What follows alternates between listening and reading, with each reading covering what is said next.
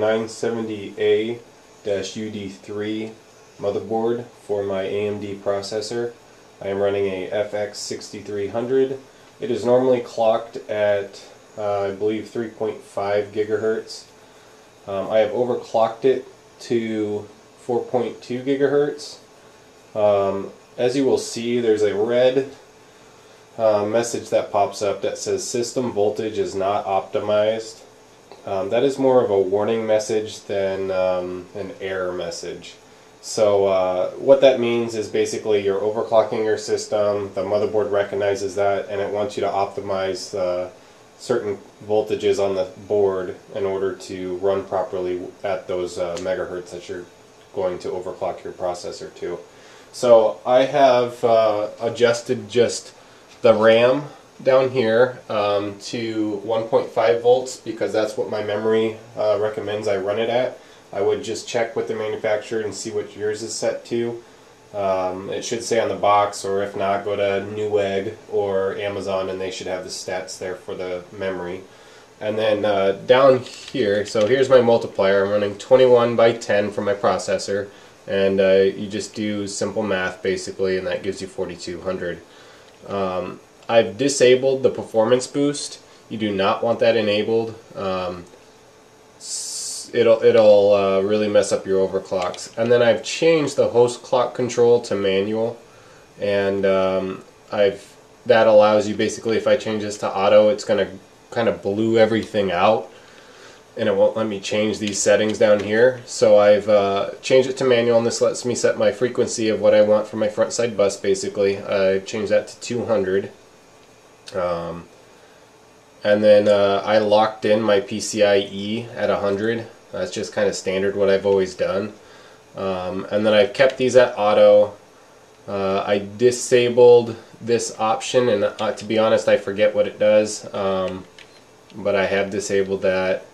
The set memory clock, a lot of people actually set that to manual, and then they come in here to your DRAM configuration and change all these timings. They come into manual and change all these timings as well.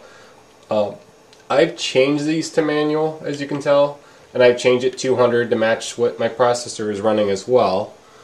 And I adjusted all these timings here. So I have, 2, 9, 9, 9, and 24, and those are also what my manufacturer told me to run at. As you'll notice up top, you see the 6.66 multiplier gives you 1333 megahertz. My memory is actually rated at 1600, but it doesn't hurt to run lower. You won't notice a performance difference, and to be honest, the higher you overclock, I found, at least with my memory, if I change that, which is, I'm just hitting escape, it's at that first screen here. If I was to set this to manual, I could change these settings right here, and I could change it to 1600, but it won't boot successfully. So this is what's worked for me on this particular board. So there's a 1.5 volts I was saying for the memory, and I locked that in. Everything else is just these normal settings come with the board manufacturer. And then here, the CPU voltage control, that's the only other thing I've had to change on this screen. So if you hit enter, it'll show you what normal is, which is way down here, and I am all the way up here. So I'm at 1.50. So I've upped it quite a bit, and it's run pretty stable at that. I prime 95'd it. My only concern is, this is at idle at 4.2 gigahertz. The CPU temperature is at 42 to 43. When I put it to stock at 3.6 is what I do instead of 3.5, it's running around 40 to 41, so I'm not seeing actual huge temperature increase right now. But when I run prime 95, this temperature shows 42 here, and I'll go into Windows because it shows a lot cooler when I go into Windows, and it's hard for me to tell which one's actually, legit. The other thing I don't like about this motherboard, or maybe I just don't know where it's at, is see how it's all blued out? I jumped between here. I can't change that fan speed. I wish I could up that to 100% all the time. Other than that, the only other setting I changed is this integrated peripherals. I had to change it to AHCI on this board for my SSD hard drive. I'm running a Vertex 4, and then I changed this to AID. I don't know why I had to change it to that, and it's because you have two options. You get as SATA type or AID, but it runs well on AID. So that's the only other thing I changed on that screen. Advanced BIOS.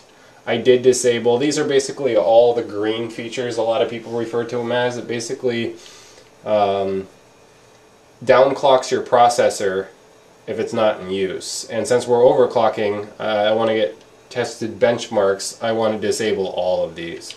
So these are all on enabled, or I think actually they're all set to auto when you have the board. So you have to change all of these settings.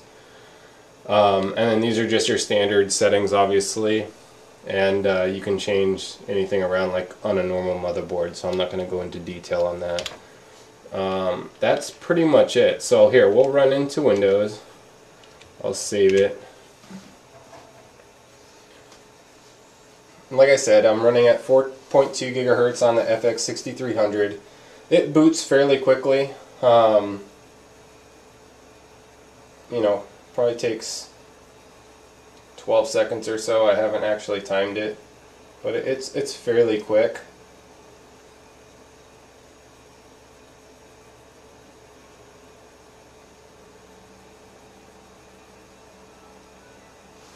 So there we go. I'm going to run a couple monitoring programs. Will show you basically what my temps are.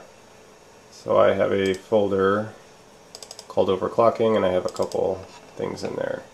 So I'm going to move the camera here. Bear with me, sorry about that. So if you look right here down the bottom, it's saying my CPU is running at 28 degrees. I don't believe that. It said it was 42 degrees Celsius at startup using the BIOS. So that isn't right. Okay, so that's using core temp. A lot of people use CPU Z. So that's launching, as you can tell. Again, I gotta move the camera, but I'll zoom in here. So there's my processor, and if we come down here, it shows, it shows it's running at 4.2. Okay, so I haven't changed anything, everything's the same. Now let me run a program called HWInfo64. This one gives you a bunch of information, a bunch of sensors basically that are on your motherboard, and it monitors them. Takes a little bit to load, even at this fast of a speed.